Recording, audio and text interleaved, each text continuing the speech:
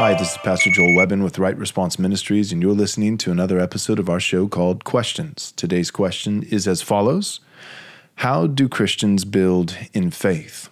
How do Christians build in faith? I've written down a few notes for this one. I'm going to go ahead and read that now, starting with Psalm 127, verse 1. Psalm 127, verse 1 says this: "Unless the Lord builds the house, those who build it labor in vain." Unless the Lord builds the house, those who build it labor in vain. Fleshing that out a bit more, I've written a little bit of commentary on that text. Here's the following: just as God works through covenants, so must we. Before beginning a work, we must count the cost and resolve to finish it. The work of sanctifying the self begins with conversion and a covenant to Christ in baptism. The work of building a home begins with marriage and a covenant to our spouse in a wedding ceremony. The work of building the church begins with church membership and a covenant to the other members of the church. And even the work of building in society often begins with a trade and some form of legal contract. All lasting covenants have Christ as their foundation. However, a man cannot select his own preferred Christ or a pseudo-Christ. Rather, he must have the Christ of the Bible. In addition to having the right Christ, a man must also have the whole Christ. You cannot choose for yourself certain portions of Christ while discarding others that offend your sensibilities. To avoid building in vain, therefore, we must have the right Christ and the whole Christ as our one and only foundation. And if our building is to last, that is, to endure, we must have Christ below, but also Christ above. We must build upon Christ, Christ below, with faith in his gospel and obedience to his law. But we must also have Christ above, that is, we must build to Christ with the earnest desire for his glory and his fame. In other words, to have Christ as the foundation of our building is to build in faith. And to build in faith is to build with a reliance on Christ's grace and a desire for Christ's glory. Now, I know that's a lot. Let me break it down just a little bit more. Romans 14 says, anything not done in faith is sin. Have you ever stopped and thought about that?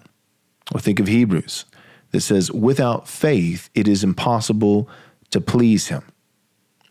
There are multiple portions of Scripture that basically argue this basic principle, that even if you are doing something in your outward behaviors and actions that would align with the moral will of God, but it is apart from faith, it is ultimately sin. If we are behaving in such a way, our outward behaviors are aligning with the moral will of God, but it is not done in faith, it is ultimately sin. It is an offense to God. Apart from faith, even our good works are filthy rags. Our righteousness is but filthy rags in the sight of God. So the question is this: what is it to do something in faith? What does it mean to act in faith? What does it mean to have my behaviors and my thoughts and my speech, my everything about me, my whole person? What is it to live in faith? And I have defined that as simply as I can. To live in faith, to act in faith, think in faith, speak in faith, feel in faith. Everything that we do, our whole person, to live in faith is to live with a reliance on God's grace and a desire for God's glory. See, the atheist could cure cancer doing something that outwardly is good. The atheist could help walk a sweet old lady across the street. The atheist could remain faithful in marriage throughout the course of their entire life. The atheist could not cheat on their taxes. The atheist could be very diligent to never use vulgar speech. The atheist could be a good dad in many regards, or a good mom in many regards. But at the end of the day, the life of the atheist, even their best works and their best deeds and their best thoughts and their best words are an offense, an affront to the holiness of God. Filthy rags. Why? Because an atheist will never do anything, even if their behaviors outwardly align with the moral law of God, it will never be done in faith. That is, the atheist will never live with a reliance on God's grace and a desire for God's glory. At best, we might say that the atheist is relying on the strength, the beauty, the intelligence, and the gifts of humanity, and they're doing all that they do with a desire for the flourishing of humanity, the good of humanity. One small step for man, one giant leap for mankind. But that is still not in faith. To do something in faith is relying on God's grace and desiring God's glory. The Christian, when living by faith, when righteously acting in faith, the Christian is saying, what I'm about to do, I could not do if it were not for the grace of God that strengthens me, that keeps me, that sustains me, that empowers me and enables me to live in accordance with God's will. So what I'm about to do, I'm only doing because of the grace of God. I am completely dependent and reliant upon God's grace. And I'm doing it not just for my good and not just for the good of humanity, the flourishing of mankind. No, I am doing it ultimately that God might receive the glory that he is worthy of, the glory that he is rightly due. That is what it is to build in faith. So back to the original question, how do Christians build in faith? How do they build in such a way that things will last? Well, to build in such a way that our work in this life, our accomplishments in this life, our building endures for generations. How do we do that? We must build in faith. You want to build in a way that lasts? Build in faith. What does it mean to build in faith? It means to build upon Christ as the foundation and up to Christ in terms of his pleasure, his glory, his fame. That's how we build. Now, what does it mean to build upon Christ as a foundation? It's a reliance on his grace, but it's also an adherence to his commandments. To build upon Christ is to build in accordance with Christ's blueprint, Christ's commandments, of which, just to be specific here for a moment, he has two. Matthew 22:37, and he said to him, you shall love the Lord your God with all your heart, with all your soul, and with all your mind. This is the greatest commandment, and the second is like it. Matthew 22:39 now, that you should love your neighbor as yourself. Christ's two commandments is to love the Lord and to love our neighbor. And these two commandments ultimately serve as two tables of the law of God. That is, the moral and eternal law of God, which we find in the 10 Commandments in Exodus chapter 20. To love the Lord our God, the greatest commandment from Christ, is exposited for us in the first 4 of the 10 Commandments. Do not have any other gods before me. Do not make any graven images. Do not take the name of the Lord in vain, and remember the Sabbath and keep it holy. How do we love the Lord our God? With all our heart, with all our soul, with all our mind, and elsewhere, Jesus says, and with all our strength. We do this by not having any other gods before him. We do this by not making any graven images. We do this by not taking the name of the Lord in vain. And we do this by remembering the Sabbath and keeping it holy. How do we love our neighbor? The second greatest commandment. How do we love our neighbor as we love ourselves? Well, we don't get to define that. That's not up to our own creative license and freedom. Well, I think this is loving to my neighbor. I think that is loving to my neighbor. No. What does Jesus say? What does the Bible say is loving to our neighbor?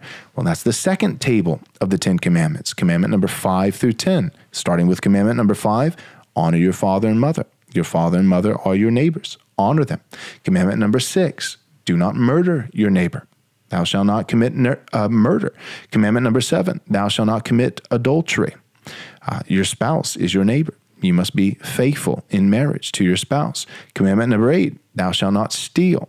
And that doesn't just mean you personally sneaking into the window of your neighbor while he's sleeping at night and taking some jewelry, but that also means you cannot vote for civil theft.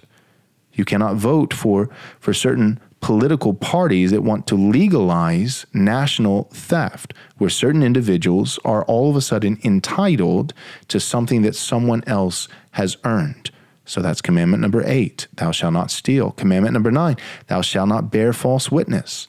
I am not loving my neighbor when I lie to my neighbor or when I perpetuate by my compliance and complacency lies that my neighbor has already been fed, aka wearing 3 masks when there's no reason to do so. When the CDC has actually come out and officially said that if you're wearing a cloth mask, it's fashion.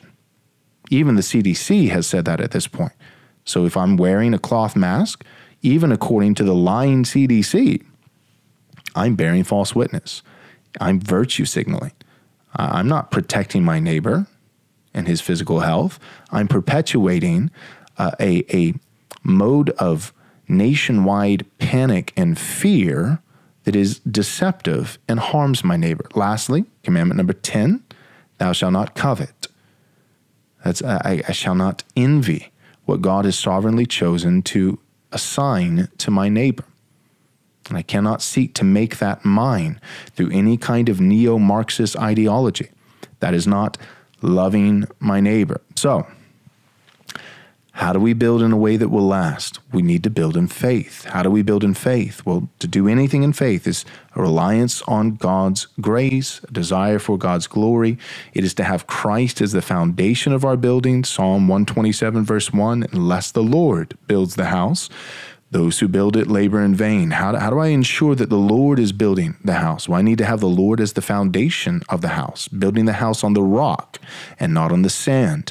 For Christ to be my foundation, that is to rely on his gospel, believing his gospel, faith in his gospel, and obedience to his commandments. He has 2 commandments: love the Lord our God, love our neighbor as ourselves.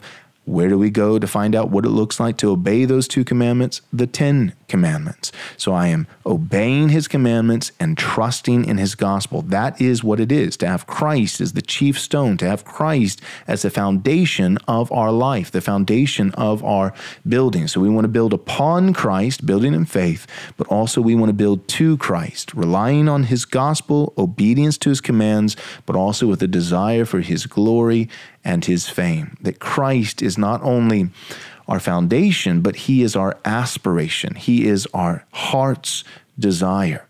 Whom have I in heaven but you, and who is there on earth beside you? He is the portion of my heart forever. That more than anything else, I don't want to just make a name for myself, and I don't even want to just better humanity.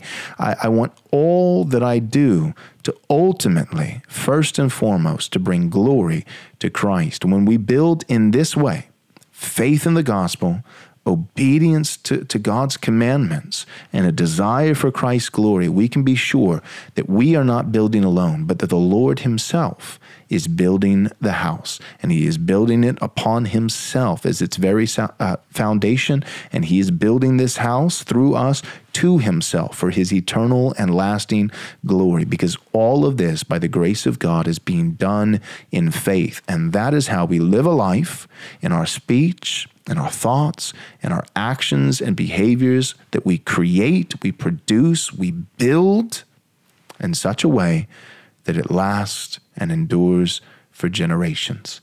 That's our episode for today. I hope it was helpful. Thanks for tuning in. Thanks for watching this video. I hope you enjoyed it. If you would consider supporting Right Response Ministries, we'd be incredibly grateful. You can do so by going to rightresponseministries.com/donate to give your gift of any amount. If you're not able to support us financially, that's okay. You can still support us in a great regard simply by subscribing to our YouTube channel, clicking the bell, and of course sharing our content with all your friends and family.